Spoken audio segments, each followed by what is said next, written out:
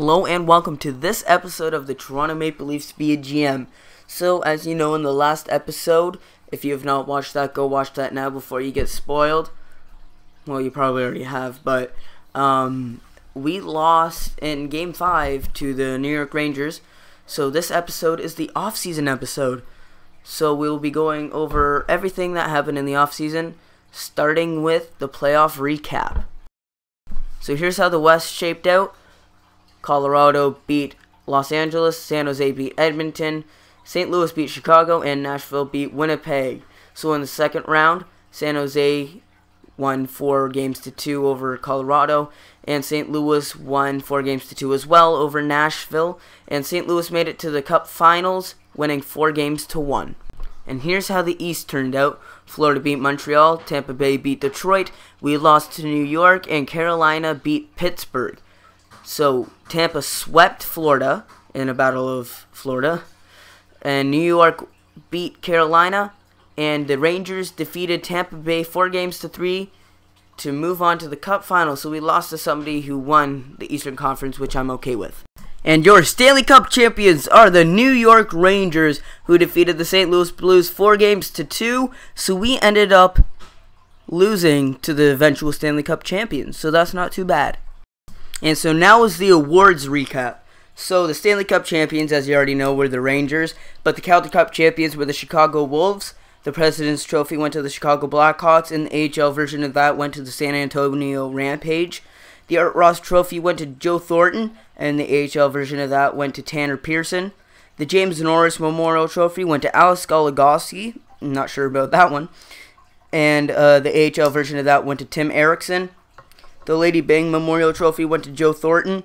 The Calder Memorial Trophy went to Nathan McKinnon, and the AHL version went to Ben Smith. Excuse me one second. Conn Smythe Trophy went to Henrik Lundqvist, and the AHL version of that went to Jake Allen. The Vezina Trophy went to Andrei Pavlik in surprise fashion, and the AHL version of that went to Peter Mrazek. The William M. Jennings Trophy went to Corey Crawford and Jason LaBarbera, and the AHL version of that went to Neil Strorp and Jack Campbell. The Bill Masterton Memorial Trophy went to Travis Hamnick, and the AHL version of that went to Ben Smith. The Frank J. Selke Trophy went to, surprisingly enough, Pavel Datsyuk. The Ted Lindsay Award went to Sidney Crosby, and the AHL version of that went to Tanner Pearson. And the Maurice Richard Trophy went to Joe Pavelski, and the AHL version of that went to Ben Smith. Now here are the retirements. I sorted this by NHL games played. Not a single goalie retired this year. So we have Todd Bertuzzi, Chris Pronger, Chris Phillips, Saku Koivu, Hal Gill, Michael Handzus, Peter Sikora, who was a free agent, Matthias Oland, Jeff Halpern, Lubomir Vizhanovsky, Mark Savard, Samuel Paulson, who was a free agent, Bryce Salvador, Michael Samuelson, Marek Malik, a free agent, Jarkko Ruutu, also a free agent, Mark Eaton, free agent, Sean Thornton, retired, Mike Weaver, Marcus Nielsen, a free agent, Radek Martinek, Ville Nieminen, Brian Wilsey, Josh Green, Christian Backman, Eric Perrin, Jason Krog, and now we're getting into more and more and more free agents. So the interesting thing about all of this is that Martin Brodeur did not retire, so New Jersey still has Brodeur. So I'll only be showing the first round of how it was picked. So Nikita Sherbak went number 1, Ekblad 2, Reinhardt 3, McCowan, Ritchie, Siebenaller, Misteli, Bailey, Edmonds, Hora, Thomas, Gwindaw, LeBlanc, Wesley, Nedeljkovic, Dalcall, and Laurikainen. Then it was our turn to pick, and I was mainly deciding between Jake Virtanen and William Nylander. And in the end, we ended up going with William Nylander. William, the son of former NHLer Michael, is a one-dimensional player, undersized at 5'10", but he possesses such skill and offensive talent that it's hard to pass up on him that late in the first round. As you can see here in these clips, he's playing against men and just skating past them and getting wonderful scoring chances, as you see here. But he's a great talent to pick up in the first round.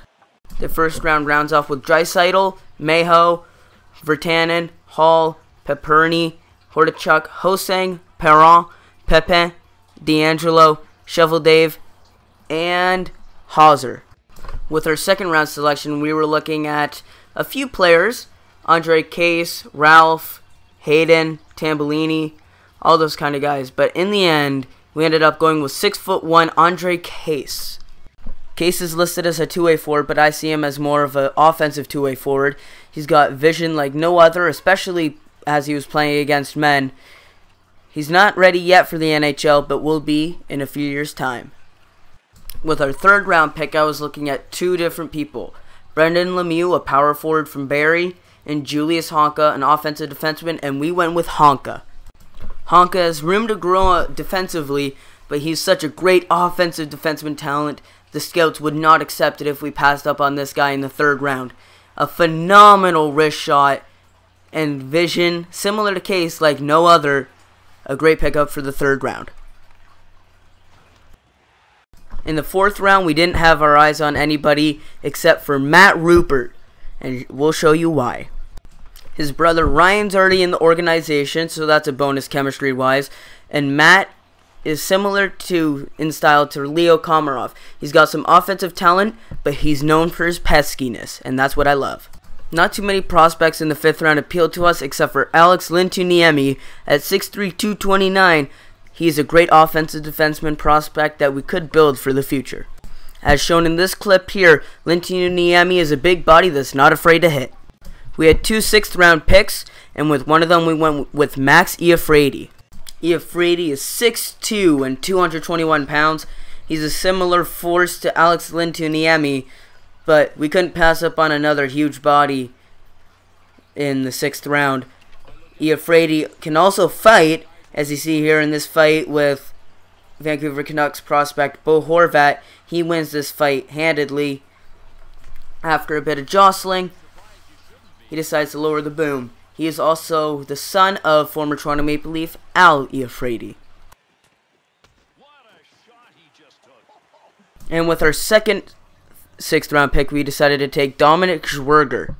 Schwerger is a big Austrian sniper standing at 6 feet tall, 208 pounds. He's a good offensive talent for his sixth round.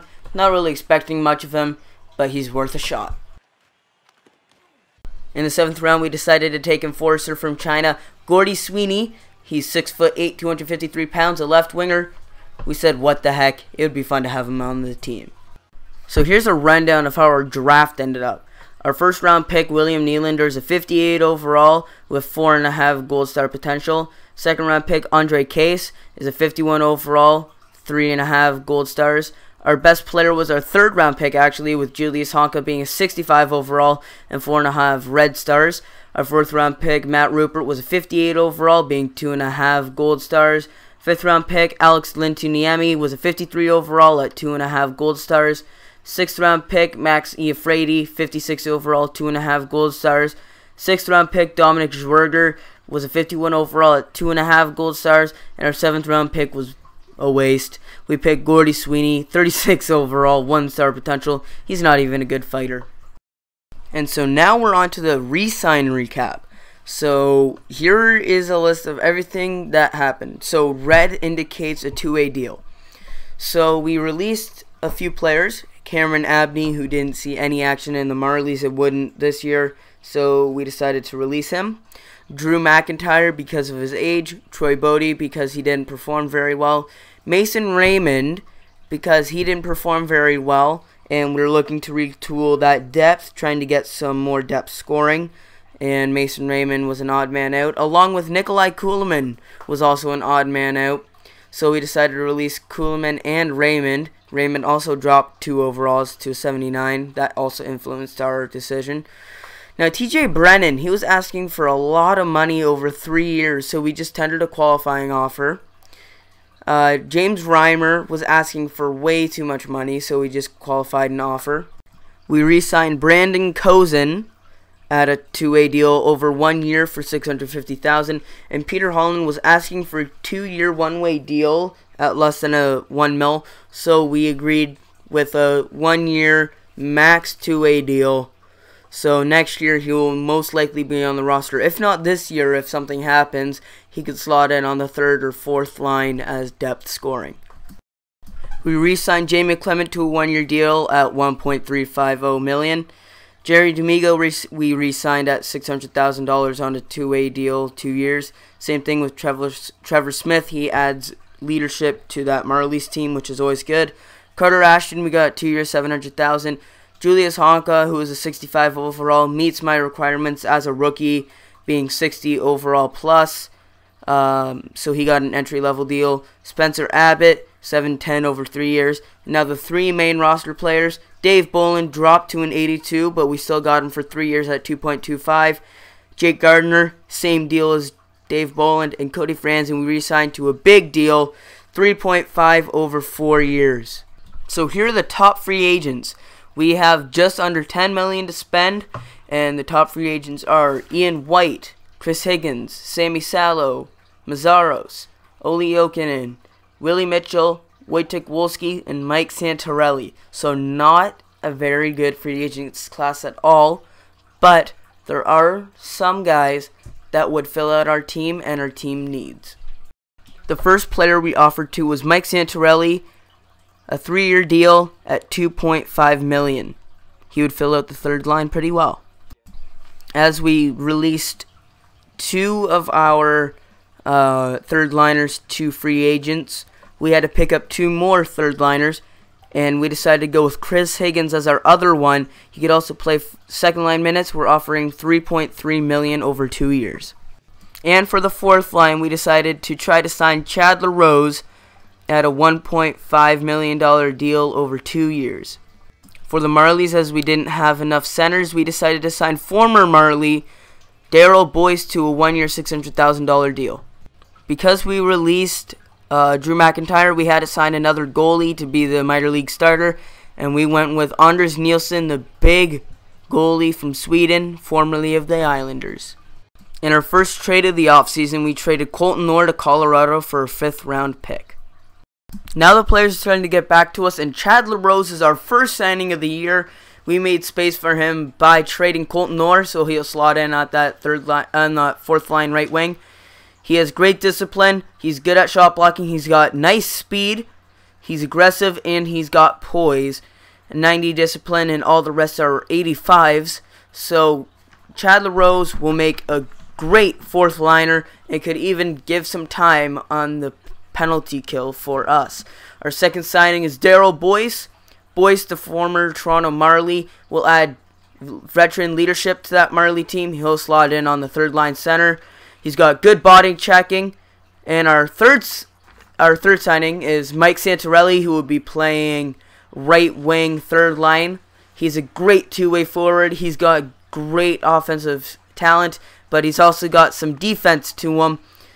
He's got an 86 power wrist shot, but he's got 85 offensive and defensive awareness, which is something that I love, as you see here in these few clips. Our biggest signing of the offseason is Chris Higgins. Higgins is going to slot in at that third line left wing spot, or even challenge Clarkson for that second line right wing spot. Higgins has got 87 slap shot power, but he's also got some good checking abilities and body checking and stick checking, both at 86, and he's got 86 speed, acceleration, and agility, which is going to make for a deadly third line talent. And as you see here, he's just laying the body at everybody in practice, along with blocking a pass there. And Anders Nielsen signs as well. He's great stick side, both 82 high and low. He's got 83 poke check and 83 passing, and as you see here, his best save of training so far has been that Holzer stop. And now the biggest thing to happen in the offseason, James Reimer has been sent an offer sheet of $5.065 million for 3 years by the New York Islanders. We do not have the cap space to agree to that, so we will take the compensation and acquire a first-round pick and a third-round pick in the upcoming draft from the Islanders. So that could be huge, because you never know. We could package our first-round pick, their first-round pick, and a prospect for Connor McDavid. So after that, we didn't have a backup anymore, so we had to go and acquire Cam Talbot. We traded Jamie Devane, who wasn't going to get any action in the AHL this year, along with the Islanders' third-round pick, which we acquired through the James Reimer offer.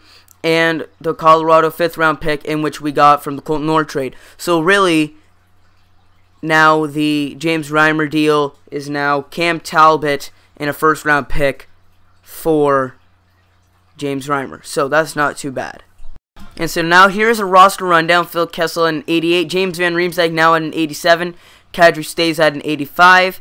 Dion Phaneuf stays at an 85. Joffrey Lupul at an 85. Tyler Bozak drops to an 84. Morgan Rielly jumps up huge to an 84. Tim Gleason at an 84. Jake Gardiner up to an 83. David Clarkson stays at an 83. Franzen to an 83. Gunnarsson 83. Dave Bolin drops to an 82. TJ Brennan is an 81 now. I think that we got to sign this guy. This guy's going to be good, I think, especially in the future. So I'm thinking about trading Tim Gleason potentially and to make room for TJ Brennan. Let me know what you think about that in the comments. So yeah, TJ Brennan, that's the big question. We also got Fraser McLaren now an 80 overall, so he's not just an enforcer, he can actually do stuff. Jim Clement 79, Peter Holland 79, Trevor Smith 74, Brandon Kozin up to a 73. Connor Brown now can play in the AHL at a 73. Kevin Marshall to a 72. Tyler Biggs 68. Josh Levo 68. Peter Granberg 68. McKegg at a 68. William Nylander at a 58. Rupert at a 58. Herzog at a 56. Iafrate at a 56. Verhaeghe at a 54. Lintuniemi at a 53. Case at a 51. Zwerger at a 51. And Sweeney at a 36, excuse me. Now we got Higgins at an 83. Santorelli at an 81. Corbinian Holzer jumps up to an 80, so he could be contending for a bottom 6 spot. LaRose 78. Ashton jumps up to a 75. Bartley at a 75. We acquired him for Paul Ranger, if you remember. Spencer Abbott at a 75. Kenny Ryan at a 74. D'Amigo 73. Daryl Boyce 73. Mac William jumps up to a 70. David Brohl 70. Brad Ross 69. Percy at a 68, but his potential drops to a 1.5 star. That's rough. 66 overall for Gauthier. 65 for Honka. 63 for Finn. 59 for Ryan Rupert. And goalies, we got Bernier at 85. Talbot at 78. Nielsen 75. Spark 63. Gibson 62. And Bebos 54. And so now here's the preseason lineup. Take a look. So that's what the forwards lineup will look like for the first preseason game. The one that we will be showing to you. So, pretty good lineup. We got a lot of rookies in there. We got our 3 new signings up top on the first line. Honka will be playing first line minutes. We also got Bartley, Percy, McWilliam, Finn, and Holzer in there. Not too shabby of a defensive lineup as well. We have a better preseason lineup than we did last year, that's for sure. And in goal, we have Cam Talbot backed up by Bernier. Each of the goalies, Bernier, Talbot, Gibson, Sparks, and Nielsen will all get a chance to play in the preseason. But this will make it the end of the the end of the off-season video. It took a while to edit and record everything, so I'd really appreciate it if you hit that thumbs up button and subscribed if you enjoyed this for more sports gaming content. Soon will be more next-gen titles, including NHL 15, Madden 15, so subscribe if you want to see some franchises and BGMs and all that. So I'll see you next time. Goodbye. Sorry, I forgot to mention this in the actual video, but I forgot to mention where the players we released went. So, there was a few players that didn't sign with anybody. Drew McIntyre, one of them, Troy Bodie, another, and Cameron Abney, not surprising. So those 3 did not sign with anybody. But Mason Raymond signs with division rival Buffalo Sabres. So I'll have to get in a Buffalo game for you guys this year. And Nikolai Kulemin exits the East and is headed west to play with Nate McKinnon, Duchesne, Landeskog, all them guys. He's headed to Colorado. He's also going to be reuniting with Colton Orr. So I thought I should just mention that before the end of this episode. So I'm sorry about forgetting to mention that, but I'll see you the next time. Goodbye.